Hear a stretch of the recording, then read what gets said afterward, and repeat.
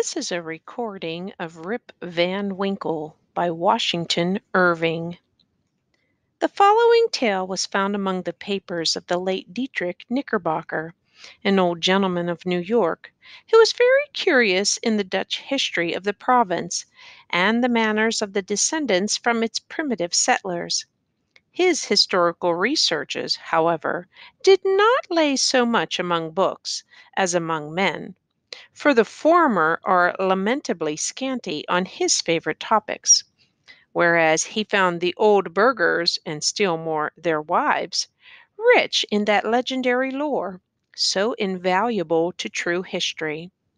Whenever, therefore, he happened upon a genuine Dutch family, snugly shut up in its low-roofed farmhouse under a spreading sycamore, he looked upon it as a little clasped volume of black letter, and studied it with the zeal of a bookworm. The result of all these researches was a history of the province, during the reign of the Dutch governors, which he published some years since. There have been various opinions as to the literary character of his work, and to tell the truth, it is not a whit better than it should be. Its chief merit is its scrupulous accuracy, which indeed was a little questioned on its first appearance, but has been since been completely established. It is now admitted into all historical collections as a book of unquestionable authority. The old gentleman died shortly after the publication of his work, and now that he is dead and gone, it cannot do much harm to his memory to say that his time might have been much better employed in weightier labors.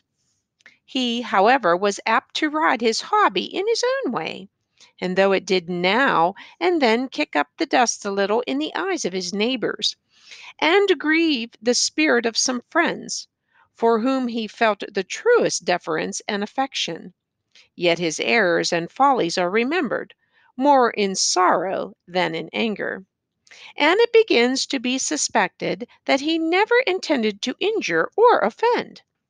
But however his memory may be appreciated by critics, it is still held dear among many folk, whose good opinion is well worth having, particularly by certain biscuit bakers, who have gone so far as to imprint his likeness on their New Year cakes, and have thus given him a chance for immortality, almost equal to the being stamped on a Waterloo medal, or a Queen Anne's farthing. Rip Van Winkle, a posthumous writing of Dietrich Knickerbocker, by Woden, god of Saxons, from whence comes Wednesday, that is Woden's day. Truth is a thing that ever I will keep, unto thilke day in which I creep into my sepulture. Cartwright. Whoever has made a voyage up the Hudson must remember the Catskill Mountains. They are a dismembered branch of the great Appalachian family, and are seen away to the west of the river, swelling up to a noble height, and lording it over the surrounding country. Every change of season, every change of weather, indeed, every hour of the day, produces some change in the magical hues and shapes of these mountains, and they are regarded by all the good wives, far and near, as perfect barometers. When the weather is fair and settled, they are clothed in blue and purple, and print their bold outlines on the clear evening sky. But sometimes, when the rest of the landscape is cloudless, they will gather a hood of gray vapors about their summits, which, in the last rays of the setting sun, will glow and light up like a crown of glory. At the foot of these fairy mountains, the voyager may have descried the light smoke curling up from a village, whose shingle roofs gleam among the trees, just where the blue tints of the upland melt away into the fresh green of the nearer landscape. It is a little village of great antiquity, having been founded by some of the Dutch colonists in the early times of the province, just about the beginning of the government of the good Peter Stuyvesant, may he rest in peace, and there were some of the houses of the original settlers standing within a few years, with lattice windows, gable fronts surmounted with weathercocks, and built of small yellow bricks brought from Holland. In that same village, and in one of these very houses, which, to tell the precise truth, was sadly time worn and weather beaten, there lived many years since, while the country was yet a province of Great Britain, a simple, good natured fellow of the name of Rip Van Winkle. He was a descendant of the Van Winkles who figured so gallantly in the chivalrous days of Peter Stuyvesant, and accompanied him to the siege of Fort Christina. He inherited, however, but little of the martial character of his ancestors. I have observed that he was a simple, good natured man. He was moreover a kind neighbor, and an obedient, henpecked husband. Indeed, to the latter circumstance might be owing that meekness of spirit which gained him such universal popularity, for those men are most apt to be obsequious and conciliating abroad, who are under the discipline of shrews at home. Their tempers, doubtless, are rendered pliant and malleable in the fiery furnace of domestic tribulation, and a curtain lecture is worth all the sermons in the world for teaching the virtues of patience and long suffering. A termagant wife may, therefore, in some respects, be considered a tolerable blessing, and if so, Rip Van Winkle was thrice blessed. Certain it is that he was a great favorite among all the good wives of the village, who, as usual with the amiable sex, took his part in all family squabbles, and never failed, whenever they talked those matters over in their evening gossipings, to lay all the blame on Dame Van Winkle. The children of the village, too, would shout with joy whenever he approached. He assisted at their sports, made their playthings, taught them to fly kites and shoot marbles, and told them long stories of ghosts, witches, and Indians. Whenever he went dodging about the village, he was surrounded by a troop of them, hanging on his skirts, clambering on his back, and playing 1,000 tricks on him with impunity, and not a dog would bark at him throughout the neighborhood. The great error in Rip's composition was an insuperable aversion to all kinds of profitable labor. It could not be from the want of assiduity or perseverance, for he would sit on a wet rock with a rod as long and heavy as a Tartar's lance, and fish all day without a murmur, even though he should not be encouraged by a single nibble. He would carry a fowling piece on his shoulder for hours together, trudging through woods and swamps, and up hill and down dale, to shoot a few squirrels or wild pigeons. He would never even refuse to assist a neighbor in the roughest toil, and was a foremost man at all country frolics for husking Indian corn, or building stone fences. The women of the village, too, used to employ him to run their errands, and to do such little odd jobs as their less obliging husbands would not do for them. In a word, Rip was ready to attend to anybody's business but his own. But as to doing family duty and keeping his farm in order, it was impossible. In fact, he declared it was of no use to work on his farm.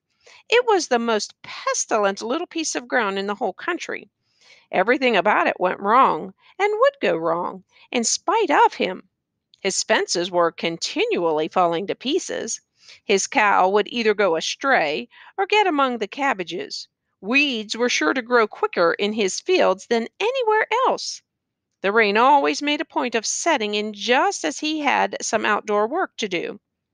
So that, though his patrimonial estate had dwindled away under his management, acre by acre, until there was little more left than a mere patch of Indian corn and potatoes. Yet it was the worst conditioned farm in the neighborhood. His children, too, were as ragged and wild as if they belonged to nobody. His son Rip, an urchin begotten in his own likeness, promised to inherit the habits, with the old clothes of his father. He was generally seen trooping like a colt at his mother's heels, equipped in a pair of his father's cast off galligaskins, which he had much ado to hold up with one hand, as a fine lady does her train in bad weather. Rip Van Winkle, however, was one of those happy mortals of foolish, well oiled dispositions, who take the world easy, eat white bread or brown, whichever can be got with least thought or trouble, and would rather starve on a penny than work for a pound. If left to himself, he would have whistled life away in perfect contentment. But his wife kept continually dinning in his ears about his idleness, his carelessness, and the ruin he was bringing on his family. Morning, noon, and night her tongue was incessantly going, and everything he said or did was sure to produce a torrent of household eloquence. Rip had but one way of replying to all lectures of the kind, and that, by frequent use, had grown into a habit. He shrugged his shoulders, shook his head, cast up his eyes, but said nothing. This, however, always provoked a fresh volley from his wife, so that he was fain to draw off his forces and take to the outside of the house, the only side which, in truth, belongs to a henpecked husband. Rip's sole domestic adherent was his dog, Wolf, who was as much henpecked as his master, for Dame Van Winkle regarded them as companions in idleness, and even looked upon Wolf with an evil eye, as the cause of his master so often going astray. True it is, in all points of spirit befitting an honorable dog, he was as courageous an animal as ever scoured the woods. But what courage can withstand the ever-during and all-besetting terrors of a woman's tongue? The moment Wolf entered the house, his crest fell, his tail drooped to the ground, or curled between his legs. He sneaked about with a gallows air, casting many a sidelong glance at Dame Van Winkle, and at the least flourish of a broomstick or ladle would fly to the door with yelping precipitation. Times grew worse and worse with Rip Van Winkle as years of matrimony rolled on. A tart temper never mellows with age, and a sharp tongue is the only edge tool that grows keener by constant use. For a long while he used to console himself, when driven from home, by frequenting a kind of perpetual club of the sages, philosophers, and other idle personages of the village, that held its sessions on a bench before a small inn, designated by a rubicund portrait of His Majesty George III. Here they used to sit in the shade of a long, lazy summer's day, talk listlessly over village gossip, or tell endless sleepy stories about nothing. But it would have been worth any statesman's money to have heard the profound discussions that sometimes took place, when by chance an old newspaper fell into their hands from some passing traveler. How solemnly they would listen to the contents, as drawled out by Derrick Van Bummel, the schoolmaster, a dapper, learned little man, who was not to be daunted by the most gigantic word in a dictionary, and how sagely they would deliberate upon public events some months after they had taken place. The opinions of this junto were completely controlled by Nicholas Vedder, a patriarch of the village, and landlord of the inn, at the door of which he took his seat from morning till night, just moving sufficiently to avoid the sun, and keep in the shade of a large tree, so that the neighbors could tell by the hour his movements as accurately as by a sundial. It is true he was rarely heard to speak, but smoked his pipe incessantly, His adherents, however, for every great man has his adherents, perfectly understood him and knew how to gather his opinions. When anything that was read or related displeased him, he was observed to smoke his pipe vehemently and send forth short, frequent, and angry puffs. But when pleased, he would inhale the smoke slowly and tranquilly and emit it in light and placid clouds, and sometimes taking the pipe from his mouth and letting the fragrant vapor curl about his nose, would gravely nod his head in token of perfect approbation. From even this stronghold the unlucky Rip was at length rooted by his termagant wife, who would suddenly break in upon the tranquillity of the assemblage, call the neighbors all to naught, nor was that august personage, Nicholas Vedder himself, sacred from the daring tongue of this terrible virago, who charged him outright with encouraging her husband in habits of idleness. Poor Rip was at last reduced almost to despair, and his only alternative to escape from the labor of the farm and the clamor of his wife was to take gun in hand and stroll away into the woods. Here he would sometimes seat himself at the foot of a tree and share the contents of his wallet with Wolf, with whom he sympathized as a fellow sufferer in persecution. Poor Wolf, he would say, thy mistress leads thee a dog's life of it. But never mind, my lad. While I live, thou shalt never want a friend to stand by thee. Wolf would wag his tail, look wistfully in his master's face, and if dogs can feel pity, I verily believe he reciprocated the sentiment with all his heart.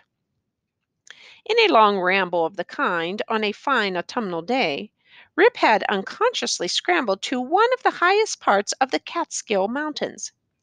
He was after his favorite sport of squirrel shooting, and the still solitudes had echoed and re-echoed with the reports of his gun. Panting and fatigued, he threw himself, late in the afternoon, on a green knoll, covered with mountain herbage, that crowned the brow of a precipice. From an opening between the trees he could overlook all the lower country for many a mile of rich woodland. He saw at a distance the lordly Hudson, far, far below him, moving on its silent but majestic course, the reflection of a purple cloud, or the sail of a lagging bark, here and there sleeping on its glassy bosom, and at last losing itself in the blue highlands. On the other side he looked down into a deep mountain glen, wild, lonely, and shagged, the bottom filled with fragments from the impending cliffs, and scarcely lighted by the reflected rays of the setting sun. For some time Rip lay musing on this scene. Evening was gradually advancing. The mountains began to throw their long blue shadows over the valleys. He saw that it would be dark long before he could reach the village, and he heaved a heavy sigh when he thought of encountering the terrors of Dame Van Winkle. As he was about to descend, he heard a voice from a distance, hallooing, "Rip Van Winkle! Rip Van Winkle!" He looked around, but he could see nothing but a crow, winging its solitary flight across the mountain. He thought his fancy must have deceived him, and turned again to descend, when he heard the same cry ring through the still evening air. "Rip Van Winkle! Rip Van Winkle!" At the same time, Wolf bristled up his back and, giving a low growl, sulked to his master's side, looking fearfully down into the glen. Rip now felt a vague apprehension stealing over him. He looked anxiously in the same direction, and perceived a strange figure, slowly toiling up the rocks, and bending under the weight of something he carried on his back. He was surprised to see any human being in this lonely and unfrequented place, but supposing it to be some one of the neighborhood in need of his assistance, he hastened down to yield it.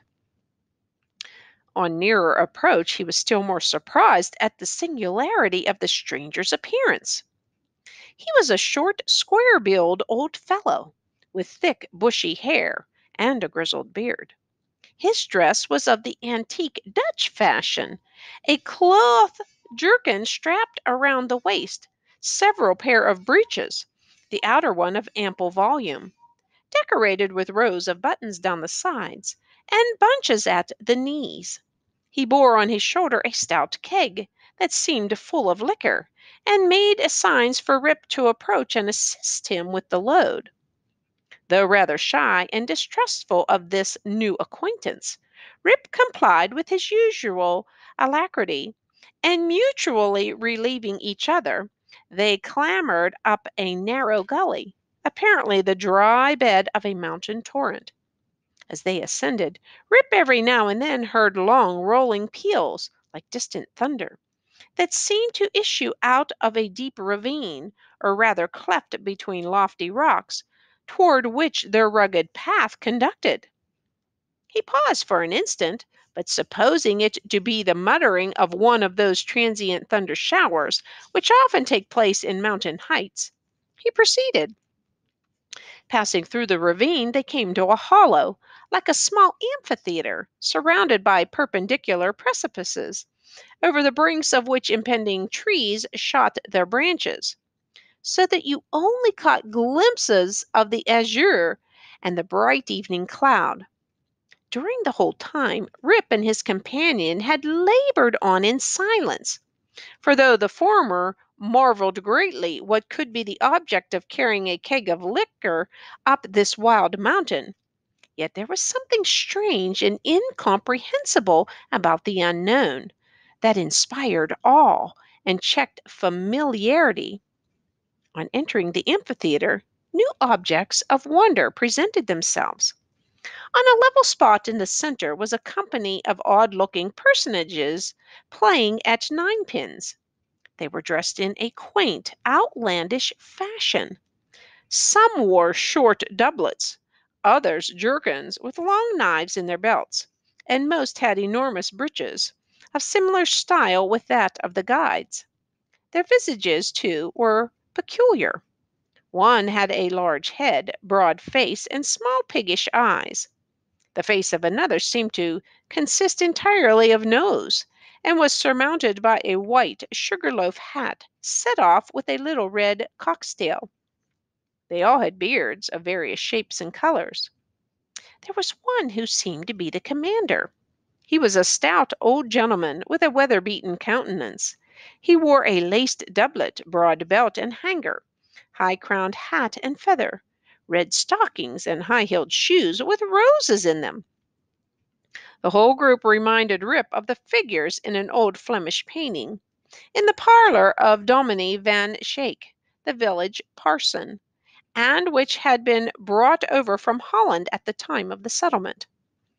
What seemed particularly odd to Rip was that though these folks were evidently amusing themselves, yet they maintained the gravest faces, the most mysterious silence, and were, withal, the most melancholy party of pleasure he had ever witnessed. Nothing interrupted the stillness of the scene but the noise of the balls, which, whenever they were rolled, echoed along the mountains like rumbling peals of thunder. As Rip and his companion approached them, they suddenly desisted from their play and stared at him with such fixed, statue-like gaze, and such strange, uncouth, lackluster countenances, that his heart turned within him, and his knees smote together. His companions now emptied the contents of the keg into large flagons, and made signs to him to wait upon the company. He obeyed with fear and trembling. They quaffed the liquor in profound silence, and then returned to their game. By degrees, Rip's awe and apprehension subsided. He even ventured, when no eye was fixed upon him, to taste the beverage, which he found had much of the flavor of excellent Hollands. He was naturally a thirsty soul, and was soon tempted to repeat the draught. One taste provoked another, and he reiterated his visits to the flagon so often that at length his senses were overpowered. His eyes swam in his head. His head gradually declined, and he fell into a deep sleep. On awaking, he found himself on the green knoll from whence he had first seen the old man of the glen. He rubbed his eyes. It was a bright, sunny morning. The birds were hopping and twittering among the bushes, and the eagle was wheeling aloft and breasting the pure mountain breeze. Surely, thought Rip, I have not slept here all night. He recalled the occurrences before he fell asleep. The strange man with a keg of liquor, the mountain ravine, the wild retreat among the rocks, the woe-begone party at Nine Pins, the flagon. Oh, that flagon, that wicked flagon, thought Rip. What excuse shall I make to Dame Van Winkle?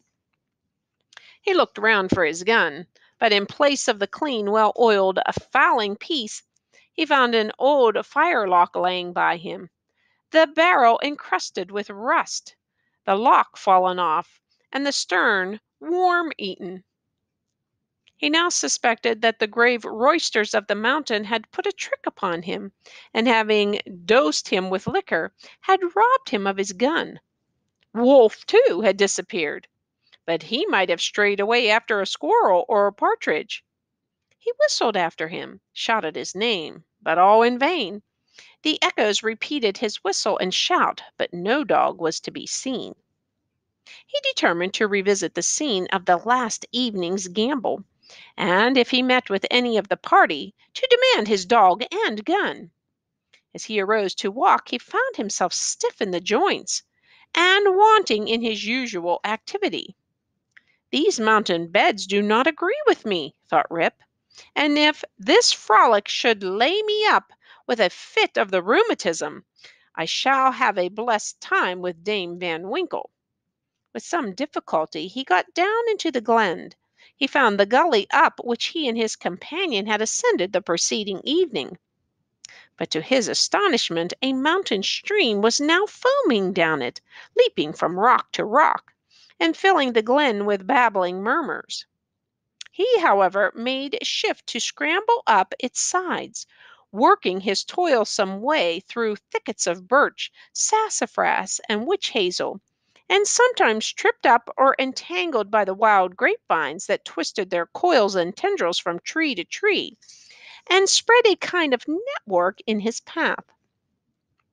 At length he reached to where the ravine had opened through the cliffs to the amphitheater, but no traces of such opening remained. The rocks presented a high, impenetrable wall, over which the torrent came tumbling in a sheet of feathery foam, and fell into a broad, deep basin, black from the shadows of the surrounding forest. Here, then, poor Rip was brought to a stand. He again called and whistled after his dog. He was only answered by the cawing of a flock of idle crows, sporting high in air about a dry tree that overhung a shiny precipice, and who, secure in their elevation, seemed to look down and scoff at the poor man's perplexities. What was to be done? The morning was passing away, and Rip felt famished for want of his breakfast. He grieved to give up his dog and gun. He dreaded to meet his wife, but it would not do to starve among the mountains. He shook his head, shouldered the rusty firelock, and with a heart full of trouble and anxiety, turned his steps homeward. As he approached the village, he met a number of people, but none whom he knew, which somewhat surprised him, for he had thought himself acquainted with everyone in the country round. Their dresses, too, was of a different fashion from that to which he was accustomed. They all stared at him with equal marks of surprise, and whenever they cast their eyes upon him, invariably stroked their chins. The constant recurrence of this gesture induced Rip involuntarily to do the same, when to his astonishment he found his beard had grown a foot long. He had now entered the skirts of the village. A troop of strange children ran at his heels, hooting after him and pointing at his gray beard. The dogs, too, none of which he recognized for his old acquaintances, barked at him as he passed. The very village seemed altered. It was larger and more populous. There were rows of houses which he had never seen before, and those which had been his familiar haunts had disappeared. Strange names were over the doors, strange faces at the windows. Everything was strange. His mind now began to misgive him that both he and the world around him were bewitched. Surely this was his native village, which he had left but the day before. There stood the Catskill Mountains. There ran the Silver Hudson at a distance. There was every hill and dale precisely as it had always been. Rip was sorely perplexed. That flagon last night, he thought, has addled my poor head sadly. It was with some difficulty he found the way to his own house, which he approached with silent awe, expecting every moment to hear the shrill voice of Dame Van Winkle. He found the house gone to decay, the roof fallen in, the windows shattered, and the doors off the hinges. A half-starved dog that looked like Wolf was sulking about it. Rip called him by name, but the cur snarled, showing his teeth, and passed on. This was an unkind cut indeed. My very dog, sighed poor Rip, has forgotten me. He entered the house, which, to tell the truth, Dame Van Winkle had always kept in neat order. It was empty, forlorn, and apparently abandoned. This desolateness overcame all his connubial fears. He called loudly for his wife and children. The lonely chambers rung for a moment with his voice, and then all again was silent. He now hurried forth and hastened to his old resort, the little village inn, but it too was gone. A large rickety wooden building stood in its place, with great gaping windows, some of them broken, and mended with old hats and petticoats, and over the door was painted, "The Union Hotel, by Jonathan Doolittle." Instead of the great tree that used to shelter the quiet little Dutch inn of yore, there now was reared a tall naked pole, with something on the top that looked like a red nightcap, and from it was fluttering a flag, on which was a singular assemblage of stars and stripes. All this was strange and incomprehensible. He recognized on the sign, however, the ruby face of King George, under which he had smoked so many a peaceful pipe. But even this was singularly metamorphosed. The red coat was charged for one of blue and buff. A sword was stuck in the hand instead of a scepter. The head was decorated with a cocked hat, and underneath was painted in large characters, "General Washington." There was, as usual, a crowd of folk about the door, but none that Rip recollected. The very character of the people seemed changed.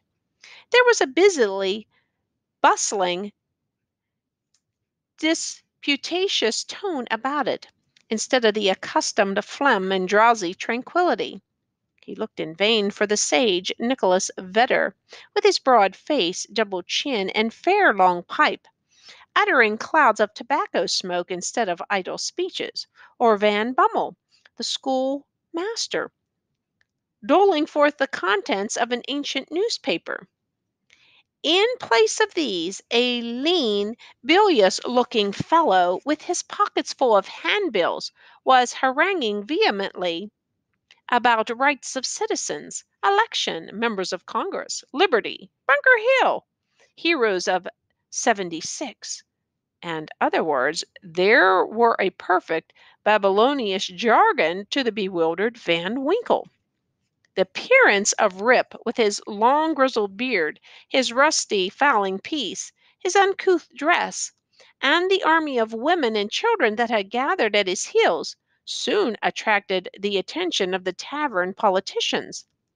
They crowded around him, eyeing him from head to foot with great curiosity. The orator bustled up to him, and drawing him partly aside, inquired, Which side he voted? Rip stared in vacant stupidity. Another short but busy little fellow pulled him by the arm, and raising on tiptoe, inquired whether he was Federal or Democrat. Rip was equally at a loss to comprehend the question, when a knowing, self-important old gentleman in a sharp-cocked hat made his way through the crowd, putting them to the right and left with his elbows as he passed, and planting himself before Van Winkle. With one arm akimbo, the other resting on his cane, his keen eyes and sharp hat penetrating, as it were, into his very soul, demanded in an austere tone what brought him to the election with a gun on his shoulder and a mob at his heels, and whether he meant to breed a riot in the village. "Alas, gentlemen," cried Rip, somewhat dismayed, "I am a poor quiet man, a native of the place, and a loyal subject of the king. God bless him." Here a general shout burst from the bystanders. "A Tory! A Tory! A spy! A refugee! Hustle him! Away with him!" It was with great difficulty that the self-important man in the cocked hat restored order, and having assumed a tenfold austerity of brow, demanded again of the unknown culprit what he came there for, and whom he was seeking. The poor man humbly assured him that he meant no harm, but merely came there in search of some of his neighbors, who used to keep about the tavern. "Well, who are they? Name them." Rip bethought himself a moment and inquired, "Where's Nicholas Vedder?" There was silence for a little while, when an old man replied in a thin, piping voice, "Nicholas Vedder? Why, he is dead and gone these 18 years. There was a wooden tombstone in the churchyard that used to tell them all about him, but that's rotted and gone too." "Where's Brom Dutcher?" "Oh, he went off to the army in the beginning of the war. Some say he was killed at the Battle of Stony Point. Others say he was drowned in a squall at the foot of Antony's Nose. I don't know. He never came back again." "Where's Van Bummel, the schoolmaster?" "He went off to the wars too, was a great militia general, and is now in Congress." Rip's heart died away at hearing of these sad changes in his home and friends, and finding himself thus alone in the world. Every answer puzzled him too, by treating of such enormous lapses of time, and of matters which he could not understand. War, Congress, Stony Point. He had no courage to ask after any more friends, but cried out in despair, "Does nobody here know Rip Van Winkle?" "Oh, Rip Van Winkle!" exclaimed two or three. "Oh, to be sure! That's Rip Van Winkle yonder, leaning against the tree." Rip looked and beheld a precise counterpart of himself as he went up the mountain, apparently as lazy and certainly as ragged. The poor fellow was now completely confounded. He doubted his own identity, and whether he was himself or another man. In the midst of his bewilderment, the man in the cocked hat demanded who he was and what was his name. "God knows!" exclaimed he, at his wits' end. "I'm not myself. I'm somebody else. That's me yonder. No, that's somebody else. Got into my shoes. I was myself last night, but I fell asleep on the mountain, and they've changed my gun, and everything's changed. And I'm changed, and I can't tell what's my name or who I am." The bystanders began now to look at each other, nod, wink significantly, and tap their fingers against their foreheads. There was a whisper also about securing the gun and keeping the old fellow from doing mischief, at the very suggestion of which the self-important man in the cocked hat retired with some precipitation. At this critical moment a fresh, likely woman pressed through the throng to get a peep at the gray-bearded man. She had a chubby child in her arms, which, frightened at his looks, began to cry.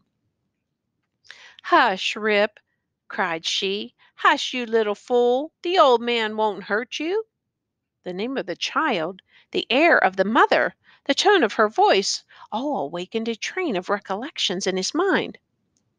"What is your name, my good woman?" asked he. "Judith Gardenier." "And your father's name?" "Ah, poor man, his name was Rip Van Winkle. It's 20 years since he went away from home with his gun, and never has been heard of since. His dog came home without him, but whether he shot himself or was carried away by the Indians, nobody can tell. I was then but a little girl." Rip had but one question more to ask, but he put it with a faltering voice. "Where's your mother?" "Oh, she too had died but a short time since. She broke a blood vessel in a fit of passion at a New England peddler." There was a drop of comfort, at least, in this intelligence. The honest man could contain himself no longer. He caught his daughter and her child in his arms. "I am your father," cried he. "Young Rip Van Winkle once, old Rip Van Winkle now. Does nobody know poor Rip Van Winkle?"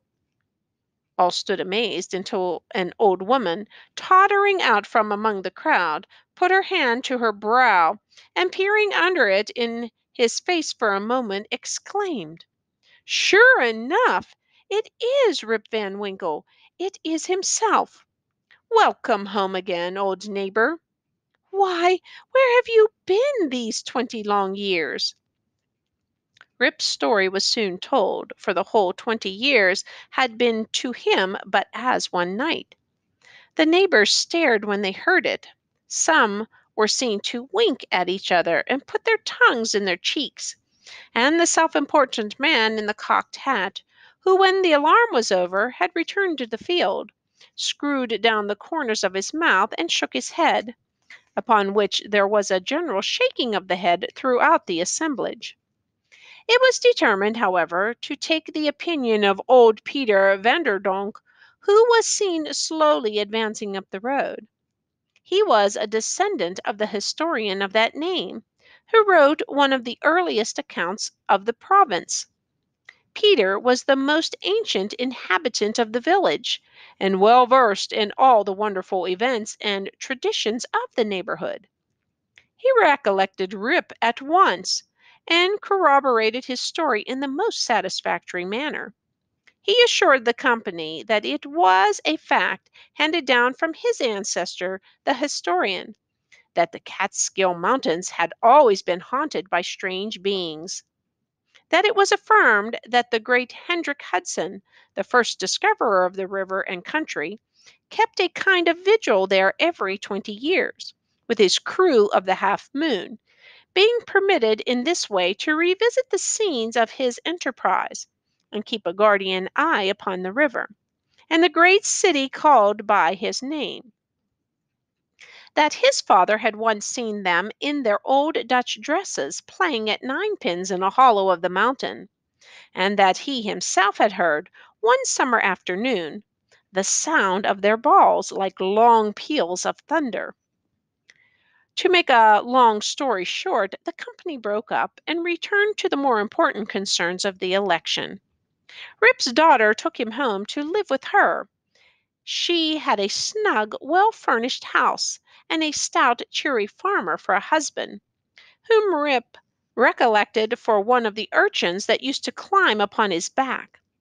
As to Rip's son and heir, who was the ditto of himself, seen leaning against a tree, he was employed to work on the farm, but evinced an hereditary disposition to attend to anything else but his business.